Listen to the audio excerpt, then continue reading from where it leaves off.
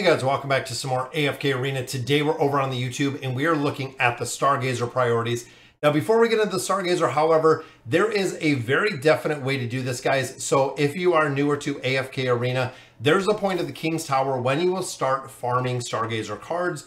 Now with it being said, you want to get to the point of having the ability to get Stargazer cards. Now, if you're a whale, go ahead and buy them. If you're a heavy spender, again, go ahead and buy those Stargazer cards. Stargazing priorities very early can hurt your account if you're stargazing again very early within AFK Arena, because it's going to start eating up all of your diamonds and it is very expensive. And earlier game, it's a little bit more difficult to get the cards. So what I'm talking about is when you start getting, I believe it is floor 125, that you do start getting these Stargazer scrolls out of the faction towers.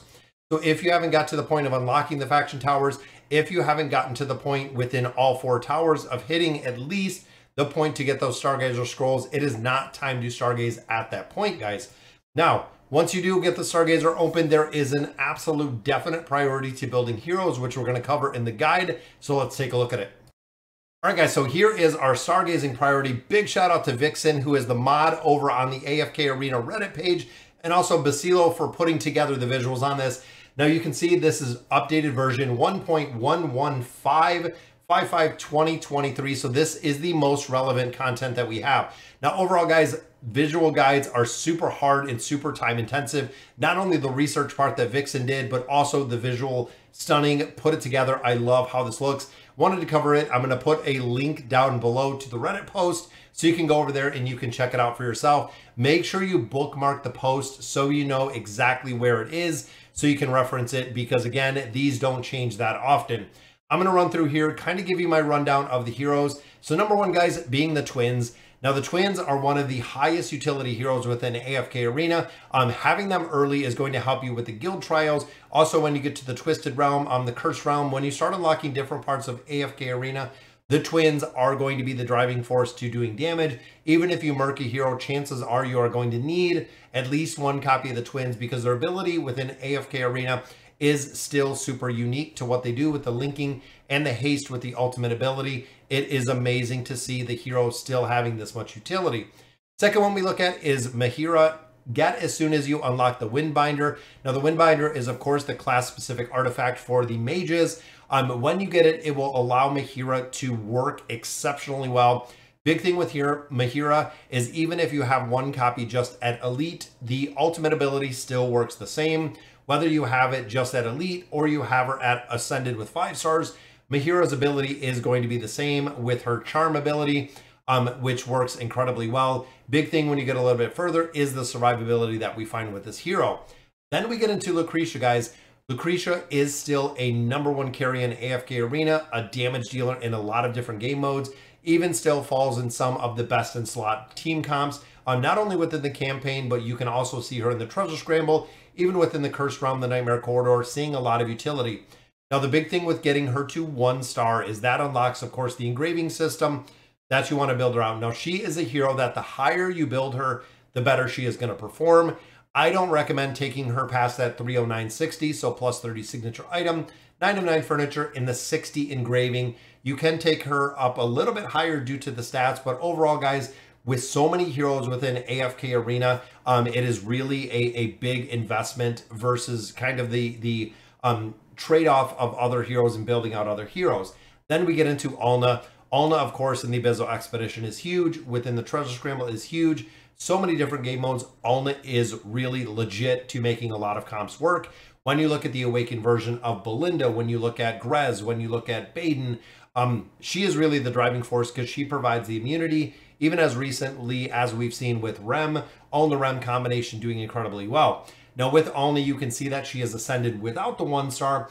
Alna does need the 9 of 9 furniture to perform at any level, but she does not need engraving at all.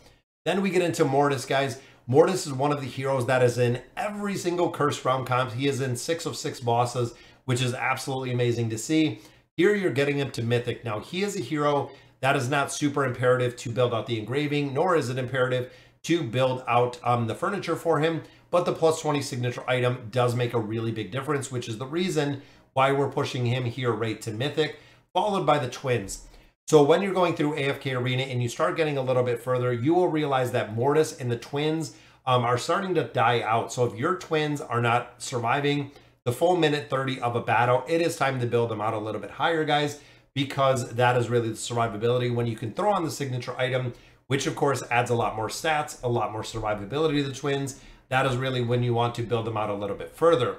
Then we get into the original version of Aziz, which is awesome to see.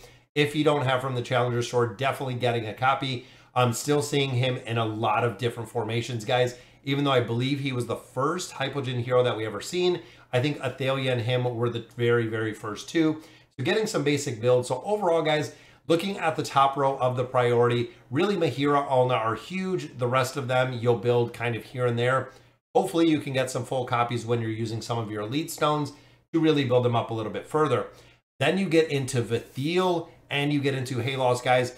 Two of the very, very strongest celestial heroes that we do have. You can see both of them at 1 star. That is because they require furniture, they require engraving, they require signature items to do incredibly well. Now, Halos and Vithiel still have an incredible amount of utility in all different game modes. There's really not many comps that you can either put them in or they are the best in slot in, which is really cool to see. And then, of course, we have Kanisa and Rook. I am surprised that Kanisa and Rook and Vithiel are still making such an appearance, guys. But if you have those heroes built, they are really a game changer in formations. If you're running with a couple heroes like Matria, Kanisa and Rook works incredibly well. Even if you're running in a Brutus comp, even if you're running with Vithiel, Kanisa and Rook will work incredibly well. Again, needing the engraving, needing the furniture for not only the energy disintegration, but also the crowd control piece that they add. Then we get into Khazard, guys. Khazard, of course, the plus 30 signature item on him. Only reason you got to build him up to Mythic, it actually gives a 60% duration extension to the crowd control, which of course runs perfectly with Mahira, with Leonardo da Vinci, also with Raku, a lot of other comps that are utilizing the Khazard. We're even seeing him run with some comps with Amelia Rem, because of course Amelia is going to provide the crowd control. He is going to extend the duration by another 60%, which is huge. And then we take Aziz all the way up to 1 star, guys, building out, of course, with that 1 star to put some engraving on there. If you don't have from the Challenger store already, it is the point of building him out. Now, when you look at the right side, the situational heroes, build one at a time. They serve you different utilities and can be swapped around depending on your account. Now, one thing I want to remember when it comes to the Stargazer, guys, is pay attention to who you can merc and who you can merc on a regular basis. Looking at these heroes right here, Tarnos and Frampton. Tarnos is the treasure scramble. He is an absolute monster when it comes to the treasure scramble, when it comes to the Celestial Tower. But that is really the only places that we're seeing him utilized, which is kind of true with Frampton.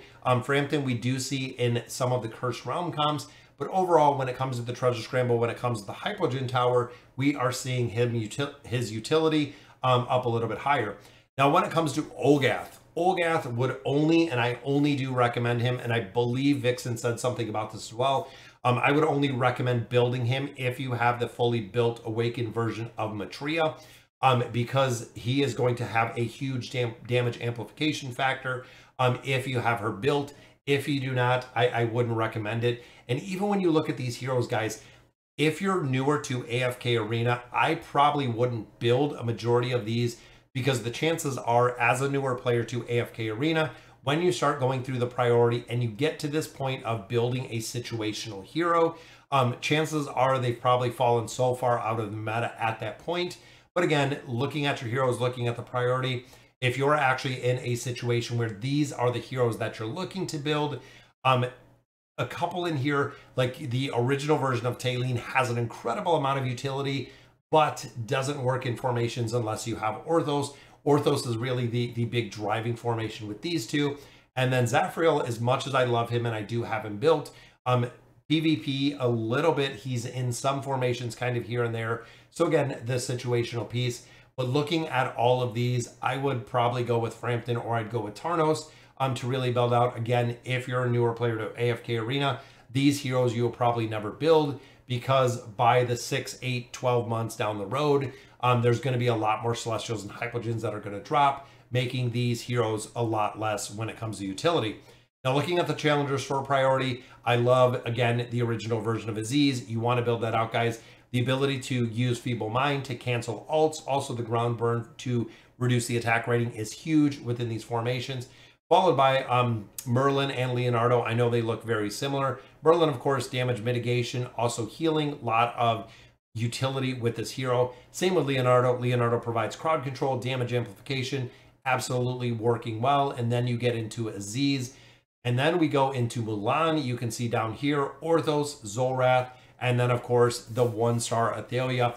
Now, personally, looking at the store priority, the only two that I would probably swap down here would be Orthos and Zolrath. Again, it really is kind of a personal preference within there, just because I love the utility that I find with Zolrath, used in a lot of different formations. Orthos, of course, used with the original version of Taylene, but now Orthos is also being used with Matria.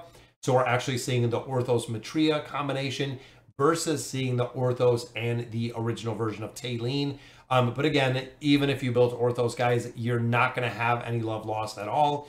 But I love Zolrath. I run Zolrath in so many different combinations. The Zolrath Leica combination is just devastating. And I also run Zolrath within the Treasure Scramble, which again, the reset that he does, but the damage that he puts out is incredible. And then, of course, the original version of Athalia, guys, would be the final one to build out of here.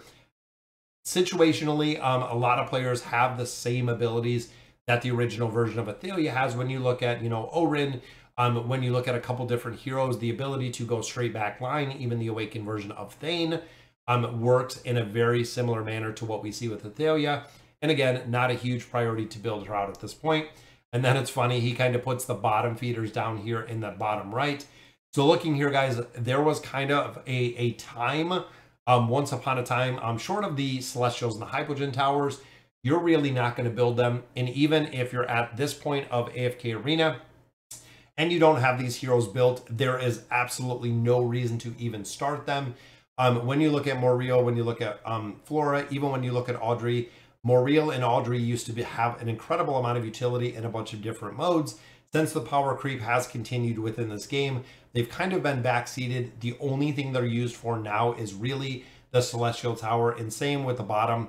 The bottom row doesn't really see any utility at all, period, because for a majority of the Hypogean Tower, you have Lucretia in one team, and then you have my hero with Khazard in the other team to really finish it out. If you've gotten this far, you probably don't need a guide anymore looking at the bottom feeders. But these are also heroes like Flora and Wukong that you can max out to 5 stars eventually, which I do recommend if they are your last purchase. Go ahead and max them out, because when you get additional copies, and AFK Arena does love to give us a lot of additional copies of them, you can actually swap them for other Celestials and Hypogeans. I believe at this time I've used the swap in all the time playing, 3 or 4 times on the account that we've actually swapped. I know I swapped one for a copy of Vithiel to put the 1-star on him. But overall, guys, when you start maxing him out, also once you do max a hero, a Celestial or Hypogean out to 5 stars, you will no longer pull them from stones. So those elite stones will no longer pull them. It will be replaced with another Celestials and Hypogean heroes. So, all right, guys, so that'll do it for today's video. Again, big shout out to Vixen and Basilo for putting this guide together, guys. It is absolutely amazing. I'm hoping there's a lot more content coming from these guys because it is visually stunning. Again, I will put a link down below so you can check it out for yourself. Let me know in the comments what you guys think. And as always, thank you guys for watching.